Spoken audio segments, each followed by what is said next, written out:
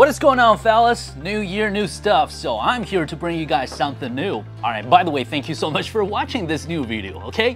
So this time you will get this new firmware on your PC or system with a whole bunch of new features. For example, you will be able to have some updates on your omnichannel messaging solution with your PC or system. So the first thing you have there will be the message queue. Give it a try, please. And also you're going to be able to check your chat log. Sounds pretty awesome, right? Well, the next new update on it is going to be some important updates on the call center part. Well, the priority queue, we've been talking about that for a really long time. Guess what? You're going to have it. And of course, you can mark queue missed calls as well. So try this, okay? And also you will have some updates on the reports and CDRs, so you're going to get a better user experience with it.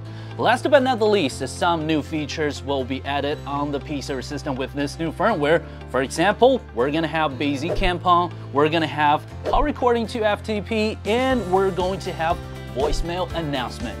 All these new features will be available on the new firmware. Don't forget to update your system, okay? Give it a try. And of course, subscribe to our channel. We're gonna have more videos to talk about all these cool stuffs. It might be YouTube shorts, it might be some tutorials.